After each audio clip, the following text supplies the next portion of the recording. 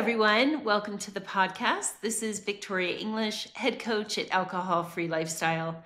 I have an inspiring story. When we become alcohol free, all we know is that we've got to do something about our drinking. And what can unfold in our lives is unmappable and exciting. And today you're going to hear an incredible story. Karen Grundhofer is a graduate of Project 90, our 90-day program, Beyond 90, which is our year-long program. And she's also now a member of our program called Boardroom, which is for our members who are beyond 1 year alcohol-free and have such a growth mindset, such a desire to be lifelong learners, that they are continuing with us and becoming powerhouses in their own right. Karen is one of the board members, founding members of Awake, Alcohol Exposed, a 501c3 nonprofit.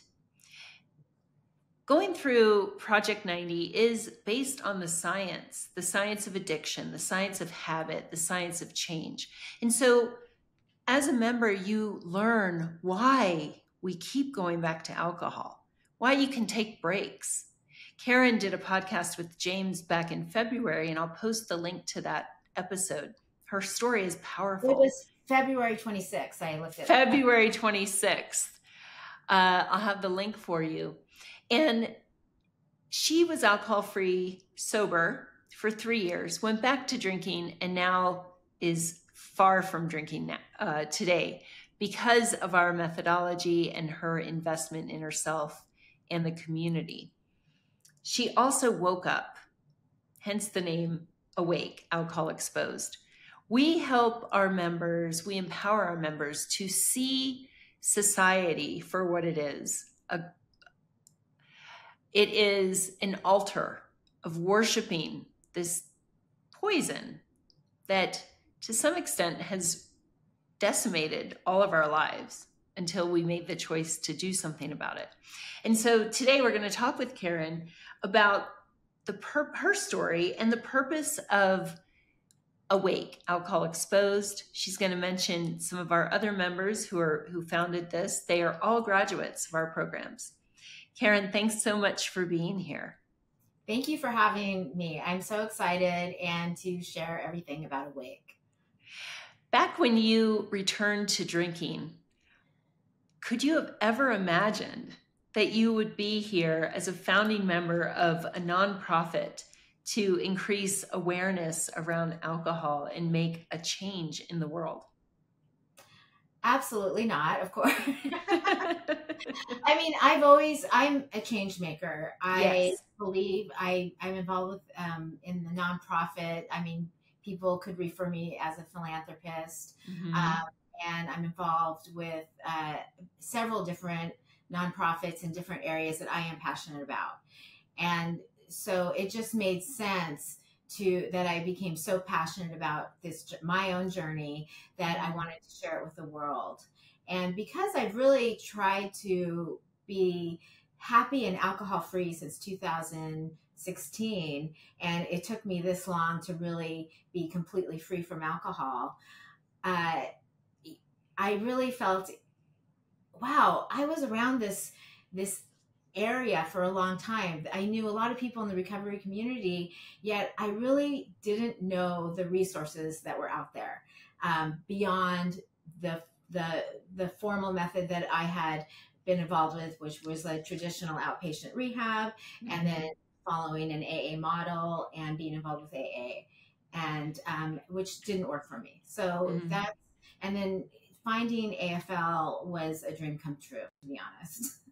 Thank you. Well, you've been a dream come true because you are so passionate. And you're right. I guess it does make sense that coming to this point in your life that you would channel your skill set into becoming a change maker in this world. And as I mentioned, the other board members are also Project 90 and Beyond 90 graduates.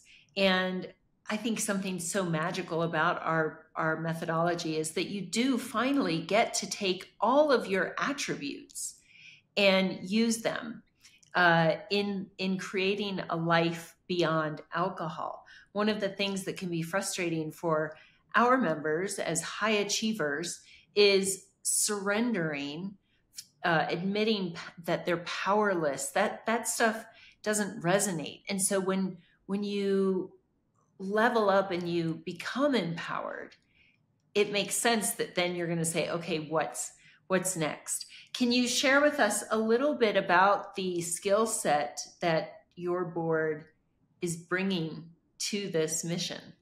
Yes, it's really exciting. So, one of our founders was FinTech Woman of the Year. So she brings, a really big marketing and sales background in the technology industry, and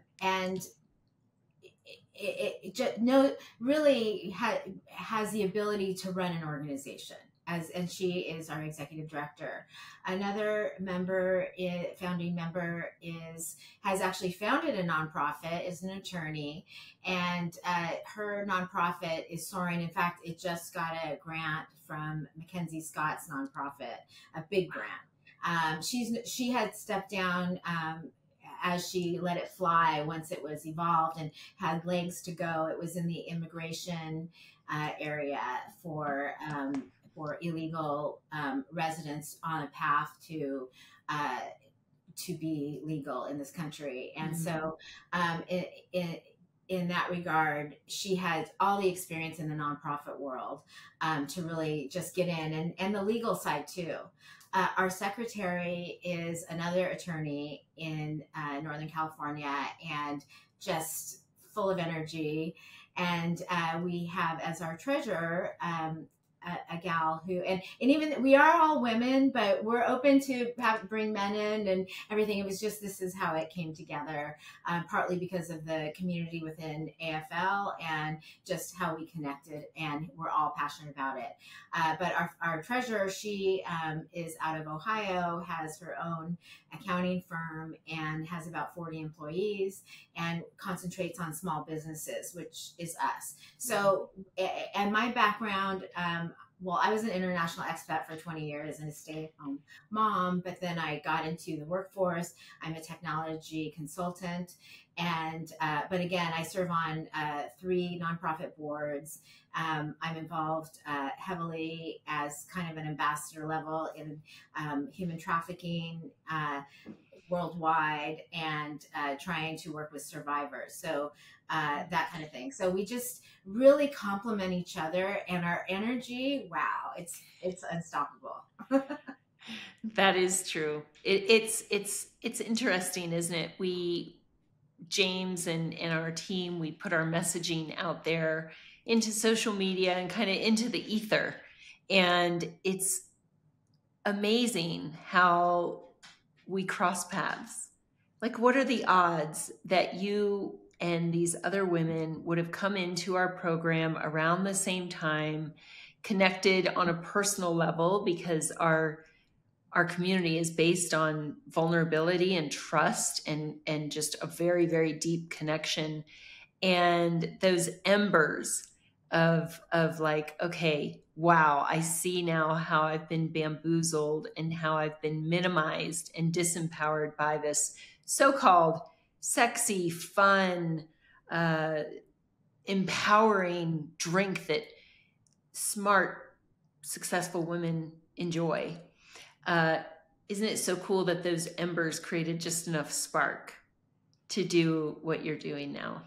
Oh, it's unbelievable. And you touched on the idea of being powerless, and of course that is part of the first step in AA, to admit that you're powerless and your life is unmanageable. And just to touch on that, like, there's actually proof in the journals of alcohol and drug addiction that if you identify as being powerless, there's only a 50% chance you can be successful in a program that tells you you're powerless, it was in Nir Eyal's book, actually, Indistractable. But, and so when I heard that, I was like, well, gee, no wonder. And this is not about, none of Awake is about AA bashing or anything like that.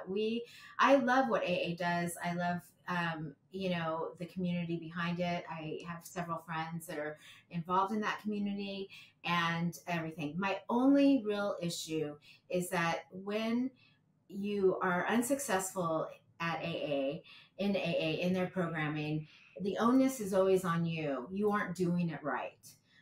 They never say, hey, you know what? This doesn't seem to be working for you. Why don't you try something else? Mm-hmm. And that bothers me because there are, again, no size fits all or whatever. And I think there are many ways to find your path to an alcohol-free life.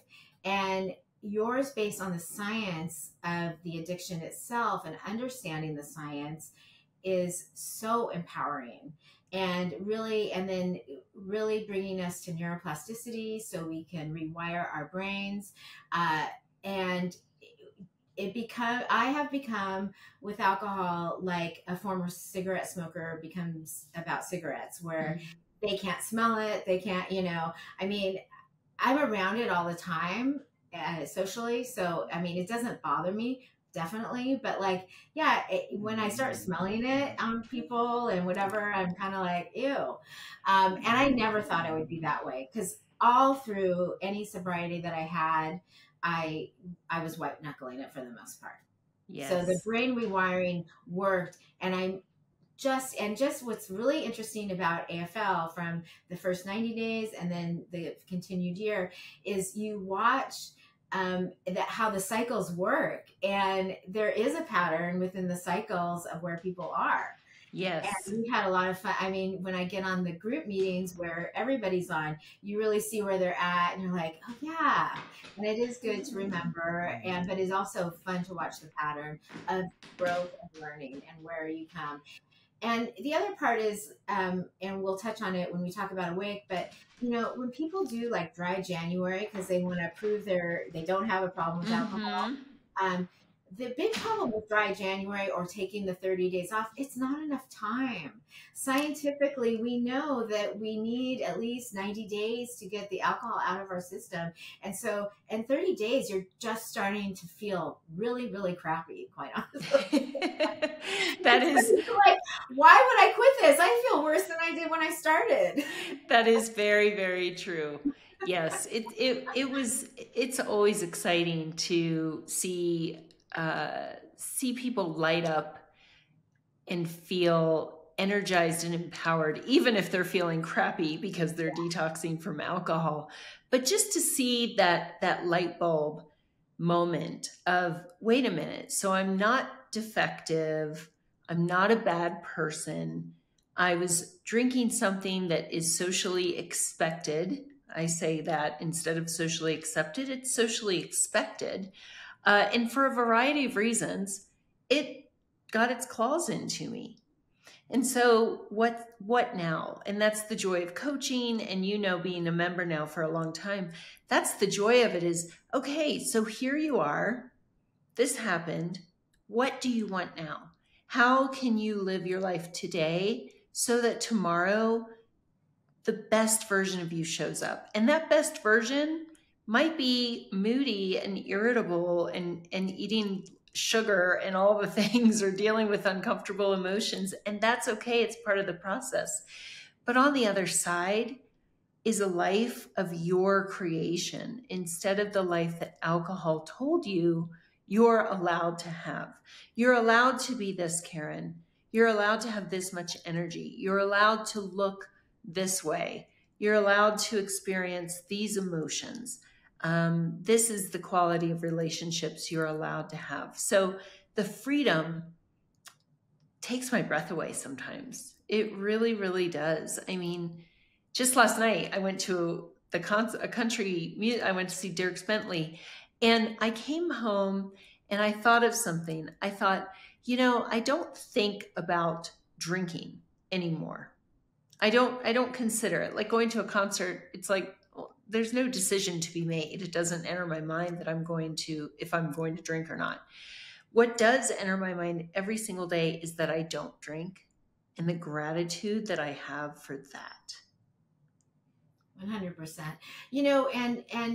In this journey that AFL provides, I think one thing that from day one, we start talking about the good old feelings wheel, but aligning ourselves with our real true beliefs and values. And in our drinking life, a lot of times we don't really align our whole life with how we really believe. Mm-hmm. In this process, when we are like moving into this growth and learning mindset, we actually really identify what's important to us, that put me here now doing awake, but really just saying, I want to live my life according to my morals and values. And in that, what changes do I need to make, and how can I change the world? How can I fulfill my purpose? And all of that. And it doesn't feel like pressure. It feels like exciting. There's so much excitement because it's about how I really feel, and the energy is contagious. It is. And you're getting all those dopamine hits. I can see Absolutely. I can see it in your face, and you're very animated right now because it's exciting. And for our listeners, that is the key. When we are drinking, we get that big old dopamine dump. We get a hit of dopamine. That's why we feel euphoric and everything else. And at the concert last night, people are raising their beers. I'm raising up my big old 24-ounce smart water. But I was having the same amazing time. They're just high, right? The difference is the dopamine then declines rapidly. And so as I was walking back, leaving the venue last night, I'm feeling great. My ears are buzzing. I'm thinking about all the songs. I'm talking with my date about it. And then there's people walking beside me. I heard someone getting in a big argument. Another girl was stumbling. One girl tripped and skinned her knee on the sidewalk. She was in her cute little country skirt and boots, and she's got a knee that's bleeding. And that's the difference, right? And so when you stop drinking, your brain learns over time and through practice, and that's why we have our community and support, learns how to make those dopamine levels, healthy amounts of dopamine, so that you get that natural high, you get that excitement. And if you guys see this video, you'll see it in Karen's face. Like, her dopamine receptors are banging right now. She's pumped. And that's the joy of releasing the substance, doing the work, going through the discomfort, and finding out what's on the other side. So with this excitement, Karen, tell us more about Awake Alcohol Exposed. Is it to convince people that they must be alcohol free, that's the thing, you got to be alcohol free? Is that your mission? So originally we started out saying that's what we wanted, right? Okay. And then as we thought about it more, we really got together as a group, and we did a lot of discussion before we started really ironing out our mission and goals.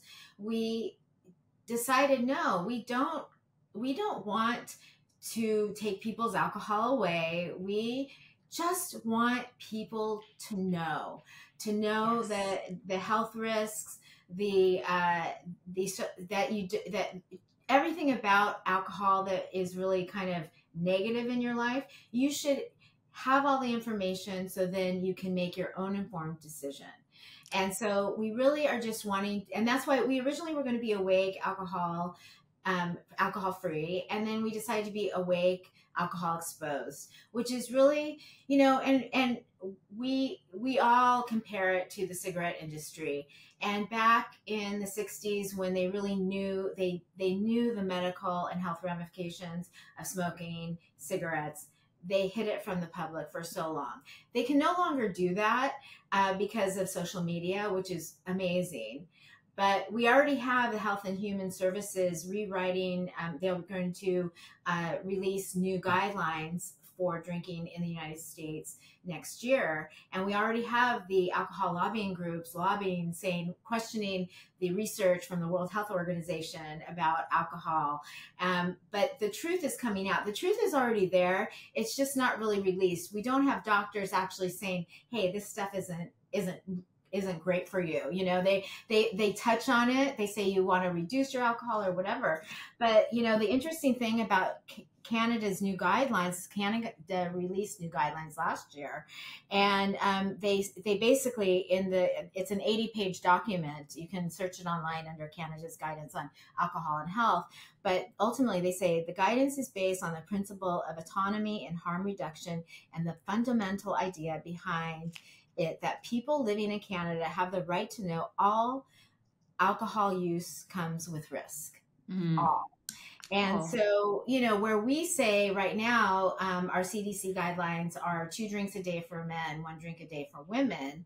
Canada's guidelines basically go through 0 drinks per week is really the best standard. 2 standard drinks per week or less, you're likely to avoid alcohol-related consequences for yourself or others at this level. 3 to 6 standard drinks per week. So that's not even 1 drink a day. Your risk of developing several types of cancer, including breast and colon cancer, increase at this level. And then the 7 standard drinks or more per week, your risk of heart disease or stroke increases significantly at this level. And then they go through, in their whole document, go through all the research and data on that. It's not like they're just saying it to say it. They've done a lot of research on this. And then each additional standard drink after that, so let's say you're drinking 2 drinks, which is our guidelines right now, radically increase the risk of alcohol-related consequences, which we all know that: fatty liver, cirrhosis of the pancreatitis, all. Besides, then, I mean, if you are a carrier of the BRCA gene and you are drinking, you are really playing with fire, period. So everyone should know that. Like, it should, you know, and so when we, you know, I'm on a board of a breast cancer nonprofit, and we know you're a breast cancer survivor, big time. And when we talk about, you know, when we have this like event where we're, you know, inviting everyone to raise money, and then we're actually then, you know, handing everyone a cocktail, and many of those are carrying the BRCA gene. Well, I mean, what are we doing? I mean, you know, and so, so that goes down to one of our goals, which is to just social acceptance of an alcohol-free life, or reduction of alcohol. Alcohol just shouldn't be an issue. Whether you want it, you don't want it, it shouldn't be a discussion. No one should feel social pressure. No one needs liquid courage. On the contrary, like social situations, like just have someone video you drinking 3 drinks or more at a social event, and you'll realize, oh my gosh, what am I doing? You know? Yes. So but that's social. Oh, go ahead. Sorry. No, I, as you're saying this, I'm just thinking of how relevant this is for our listeners. And so when we begin to develop issues with drinking, and of course, you know, it gets all of it creates cognitive dissonance, meaning there's 2 truths. There's the truth that alcohol marketers have created for you. This is fun. This makes you sexy. This makes you more sociable, more likable. If you're on holiday, of course you have to drink. If it's a celebration, of course you need to drink. If you've had a stressful day, I mean, watch any TV show, right? They come in and they pour a drink. We have all been seeing that since we were children. And so we unconsciously adopt those beliefs. So we find ourselves drinking, and then it becomes a problem. And we have cognitive dissonance, and we feel shame because we think, wait a minute, my drinking doesn't look like the movies, the ads. It doesn't look like the snapshot I see of other people drinking, which again, is just a snapshot. We don't know. They could have had 3 drinks before they got there. They could be going home early to have 4 more drinks. But my drinking doesn't look like it's, quote, supposed to. What's wrong with me? And it's incredible, isn't it, Karen, how much suffering and how the lengths we will go to make our drinking look like it does on TV. So if I'm hearing you correctly, what you're doing is saying, look, here's an opportunity to gather information so that you can see alcohol exposed. You can see this substance for what it is. You can begin to understand why you continue to increase your amounts of drinking. Why, when you promise yourself, your loved ones, whatever, that you're not going to drink, you do. And that way, you can make an informed decision and come out of that torturous cognitive dissonance of what's wrong with me? Why doesn't my drinking look like this storyline created by people who are taking our money? Right? You can find your truth. Well, so that's the real issue with the term alcoholic. Alcoholic comes with a preconceived idea. First, I'm an alcoholic, and then the next response would be, "Oh, I'm sorry." Is like, oh, poor you. You can't drink like poor you. Yes. Oh, I have to hide my alcohol from you because you're at risk. You know, like I'm. Yes. I can't. You know, is it okay if I drink in front of you? All of those like preconceived ideas, and ultimately that as a disease that it's a weakness you have, like, and the alcohol industry loves that. I say that in my other interview with James, where it's just like, you guys over here, you guys are alcoholics, you can't drink, but everyone else, you guys are happy and you can drink. You don't have to worry that it's a class 1 carcinogen, that it's linked to all these different diseases. Yes. For your health, you know, all of that. And so they like that terminology. So that's why that's another why it gives it energy, right? Because there's so much money behind the idea of that.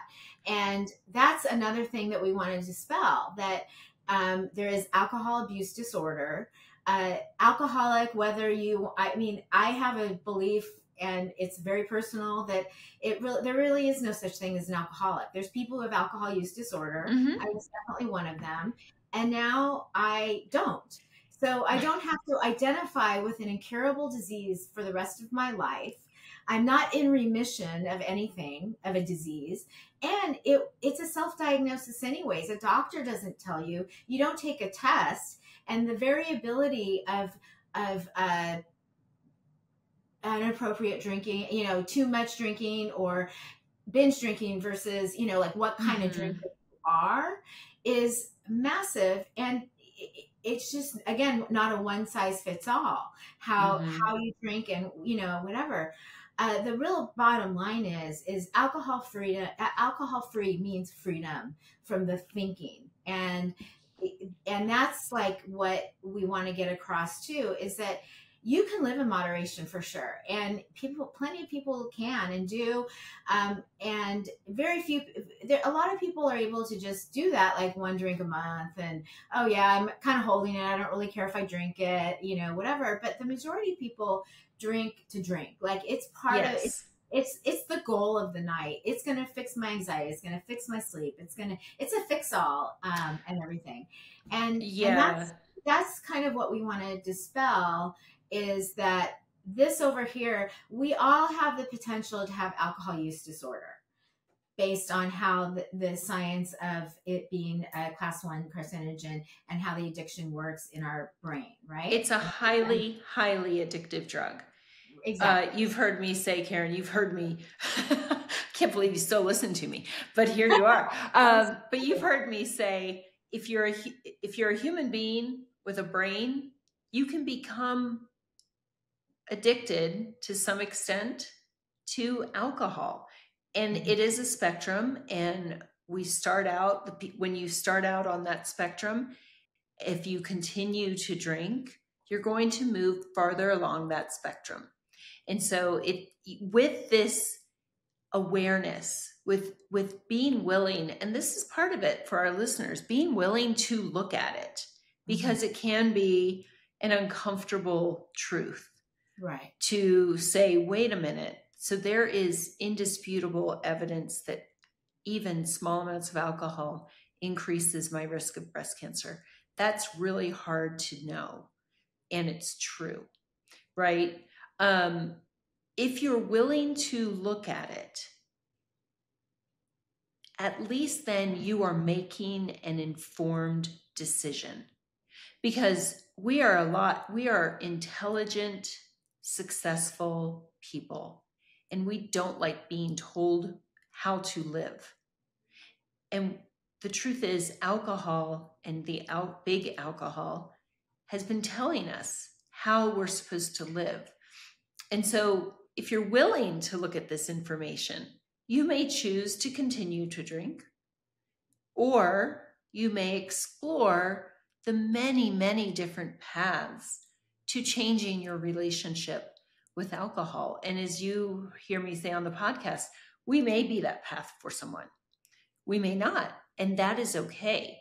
But just becoming curious enough to take a look is so important. It's such a huge step. I know, Karen, that you, as you just mentioned, destigmatizing living alcohol-free is part of your mission. And you also aim to be a resource for helping people find their path to changing their relationship with alcohol on their own terms. Can you speak to that a bit? Yeah. So, I mean, the information is there, but how do we get to it? And I just use myself as an example. And this is a real big reason why I've chosen this path, is that it took me years to find AFL, which seems crazy, right?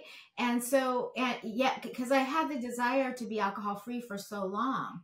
And so we want to just be the one-stop shop. Like, oh, if you're questioning your thing and you search, so what's the first thing people search? Like, how much is too much? Or, yes. like, am I an alcoholic? Or, yes. Whatever it is, all these searches, we hope to be one of the top things that come up.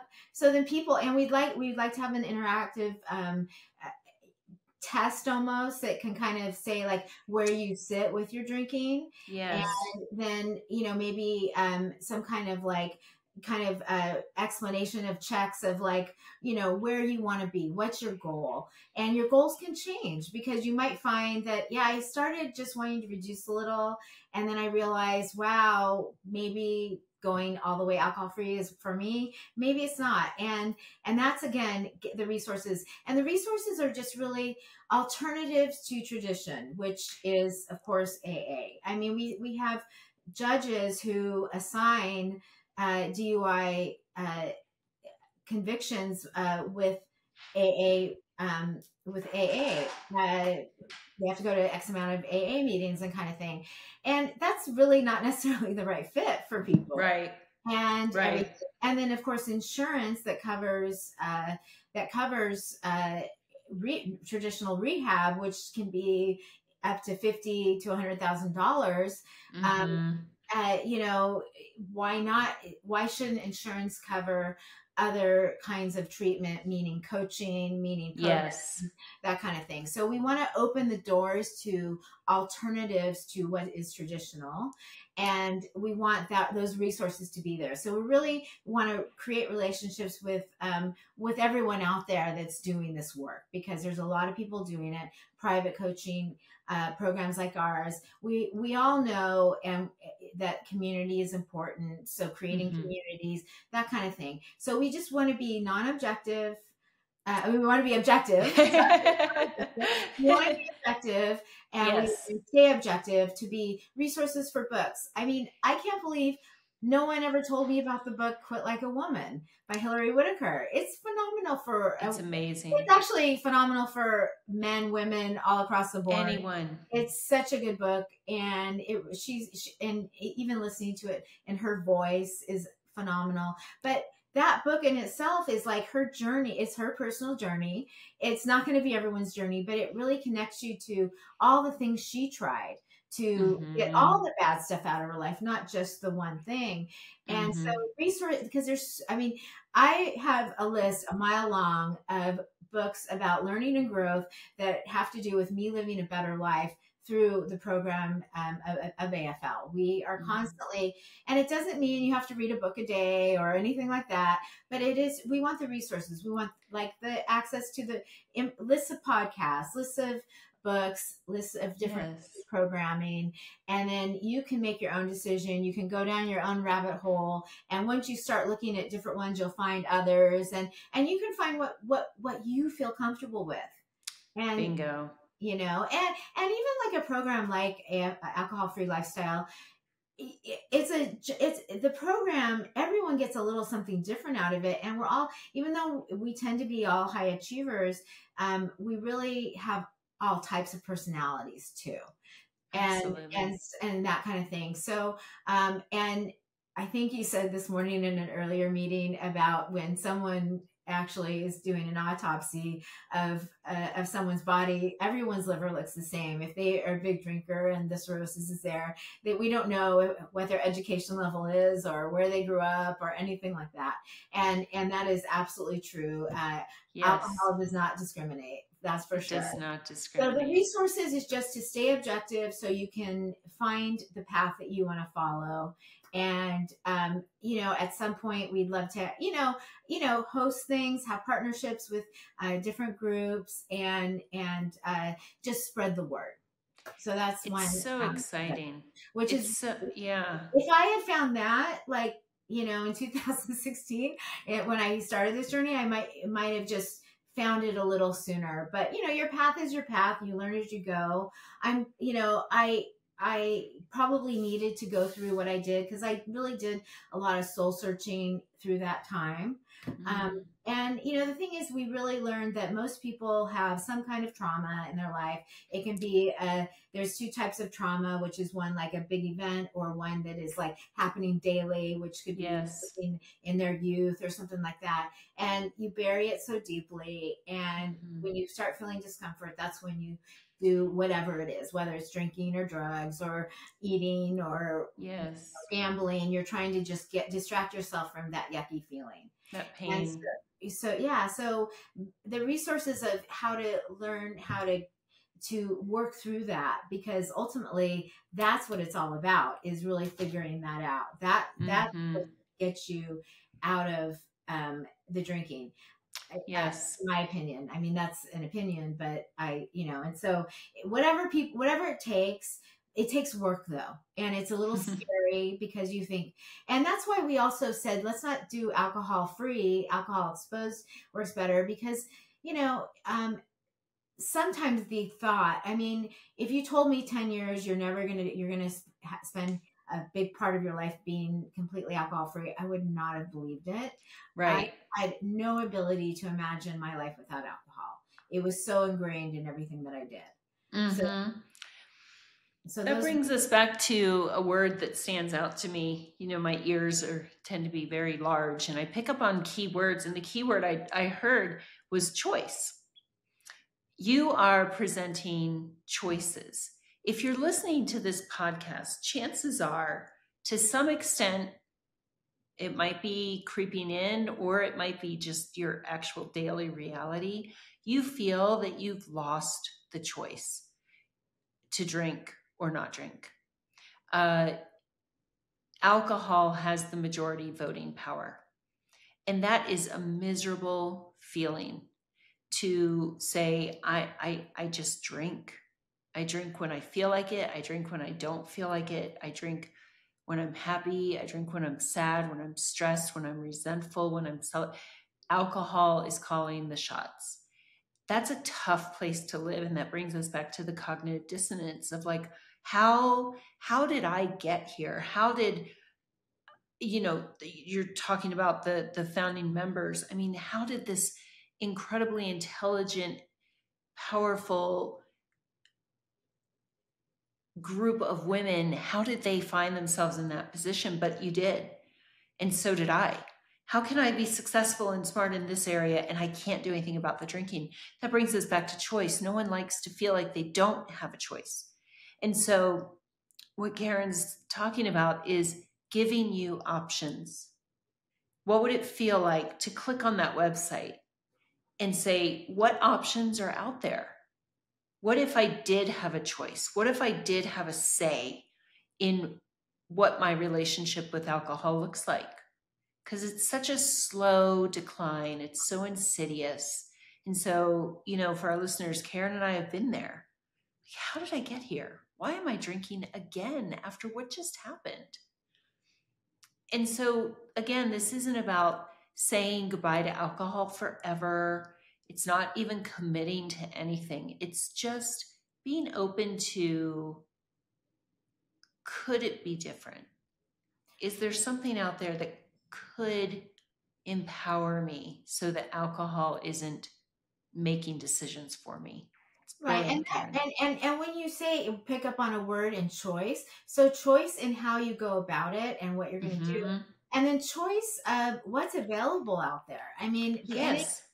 so obviously our world is run by consumerism, consumer marketing, and everything.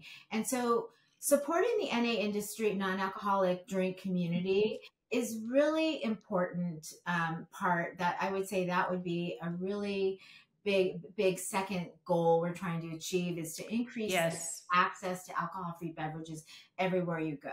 Like, I'm out there, I'm so happily drinking NA different types of drinks. I'm having so much fun with it. And I think I've done it less now, but there's so many great NA beers out there. There's so many. I mean, the community's on fire. Heineken Zero has come in and sponsored Formula One racing, so they're starting to see the shift in market share, and that's not just in the United States. Europe, of all places. England. I mean, I was in the south of France just a few months ago, and when I asked for an NA beer, he was like, "Yeah, we have some." Yes, we're really excited. And I was in Amsterdam, and I'm like, "Do you have any NA availability?" And they brought me an NA menu that was probably 10 pages of different types of drinks. Wow. They had NA wines, NA mocktails, they had kombuchas, a variety of different things that you could drink as alternative. And so when we, again, say we want to meet you where you're at, you should have choice when you go into a restaurant. And we should demand choice and everything. I mean, every restaurant I go into, when I see zero alcohol-free options, I'm like, you're missing a big market here, and it's just growing. I do the same. Yes. Yeah, it's great. But that is a big part of our goal, is to create these relationships with the NA brands, and then to promote them and to get them out in the world. At concerts. At concerts, you go and there's one NA option. Yes. Like, I was in Belize a couple weeks ago, and not one NA. I mean, they can make me mocktails, but no beers or alternative alcohols. So we want this to be a worldwide thing too. We want to put pressure on business owners, and we already understand that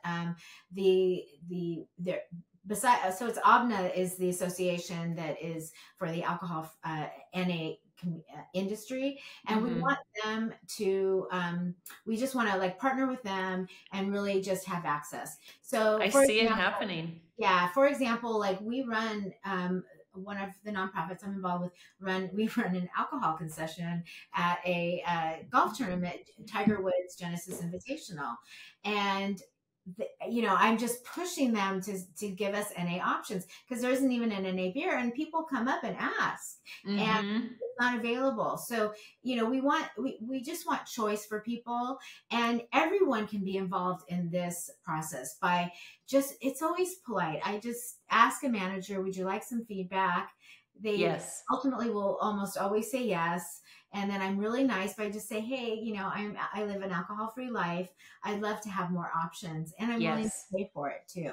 So you can give me water and I'll pay nothing, or you can give me I've seen $15 mocktails on the menu, and I order them. I mean, heck yeah.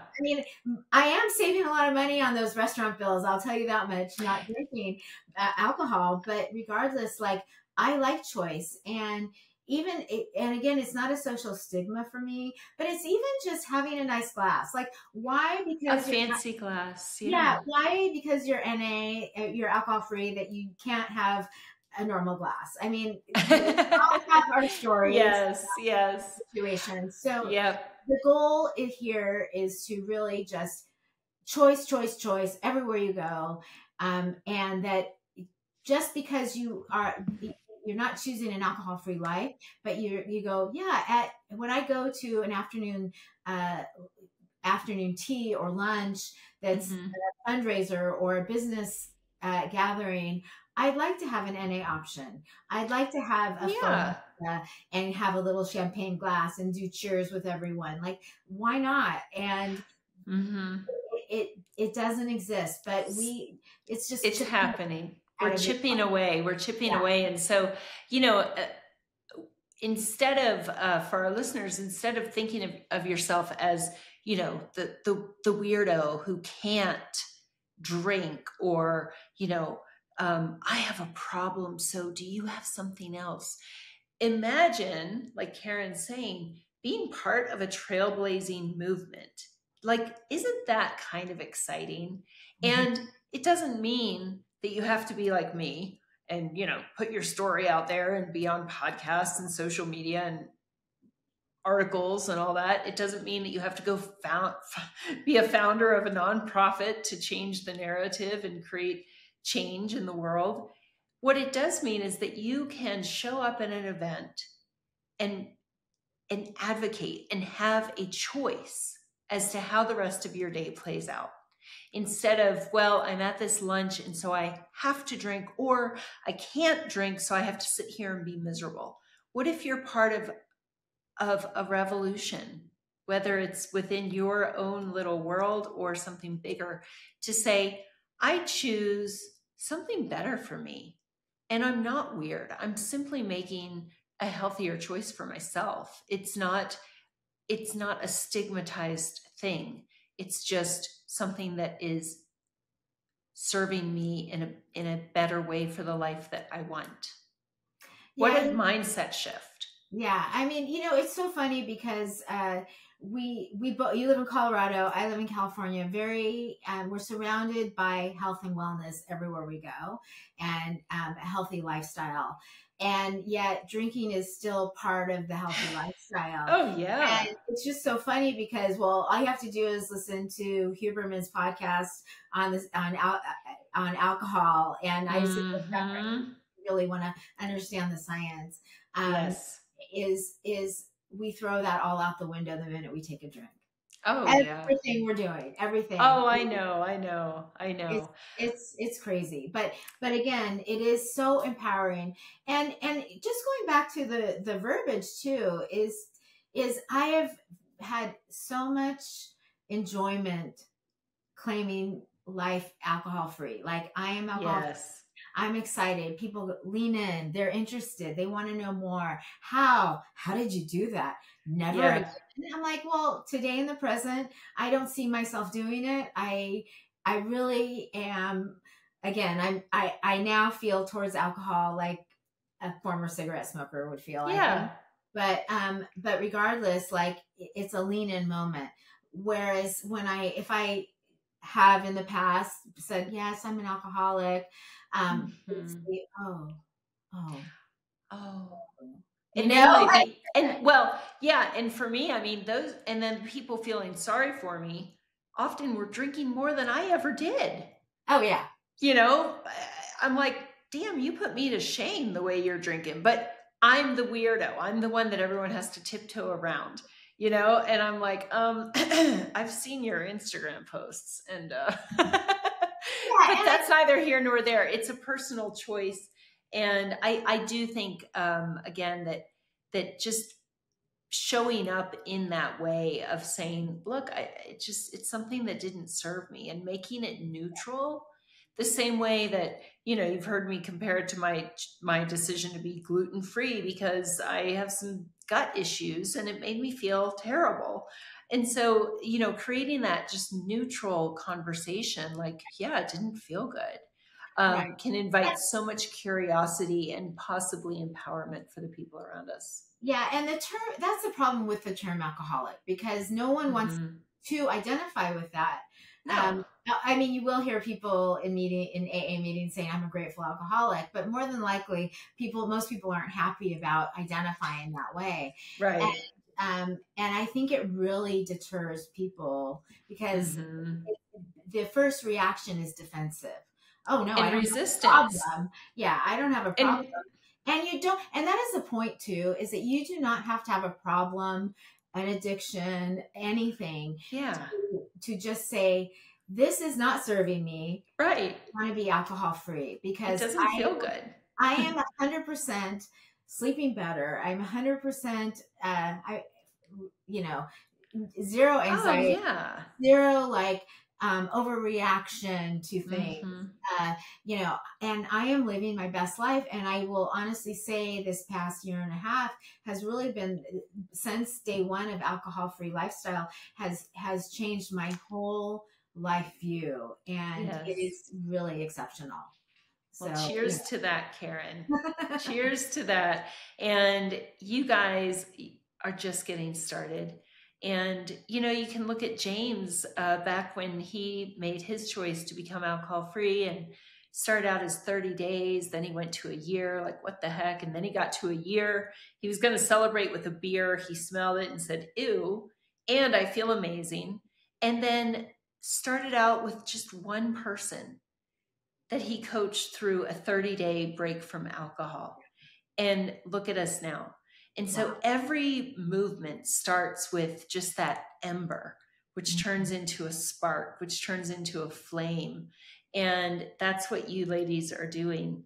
So I am thrilled to see it, having met all of you when you first came in, and to just see what you're doing and to be engaged with you and assisting however I can. And it's going to turn into whatever it's meant to be. And I think that's so exciting.